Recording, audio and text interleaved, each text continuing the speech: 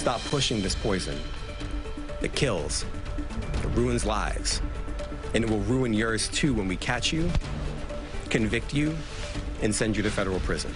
A dire warning about the drug behind the Bronx daycare tragedy as we learn more about what investigators say they uncovered inside. And tonight, the owner of that daycare breaks down in tears as she comes face to face with a federal judge. Good evening, I'm Maurice Dubois. And I'm Christine Johnson. The heartbreaking story capturing national attention and also raising a lot of questions about the safety of daycares inside people's homes. Here is where the investigation stands right now tonight. The daycare owner and her husband's cousin were both denied bail tonight in federal court. The owner's husband is still on the run, and at last check, those 3 children who survived are still in the hospital, one of them in critical condition. CBS 2's Alicia Reed was in the courtroom for hours today, and she joins us now live with an update. Alicia?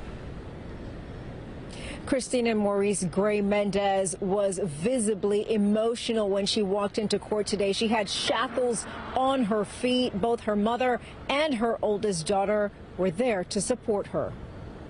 Gray Mendez broke down in tears, wailing the moment a federal judge decided she would not be granted bail. Mendez and her co-defendant Carlisto Acevedo Brito are accused of running a fentanyl distribution ring inside a daycare. Law enforcement officials releasing photos of the fentanyl they say was found in a hallway closet at the daycare and kilo press machines often used to package and distribute drugs. In particular, they found a brick of fentanyl, about 1 kilogram in weight, right on top of children's playmats in the daycare's closet.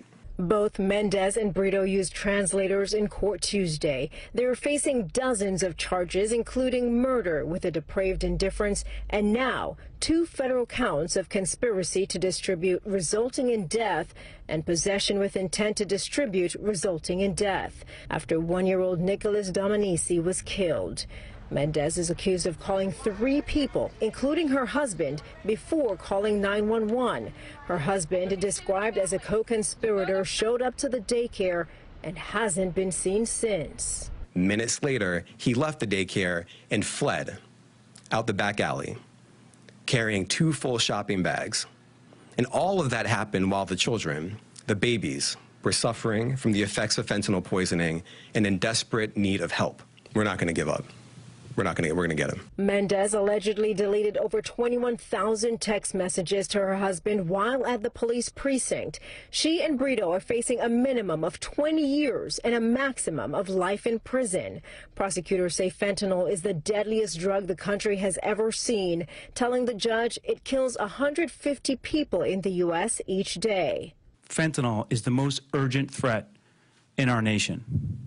And the tragedy that unfolded in the Bronx demonstrates the danger that fentanyl poses to every New Yorker.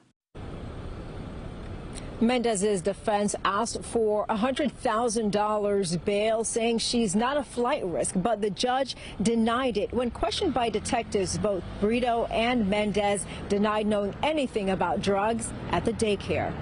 Live from Manhattan Federal Court, Alicia Reed, CBS 2 News. Alicia, thank you, and stay with CBS 2 for continuing coverage of the daycare story.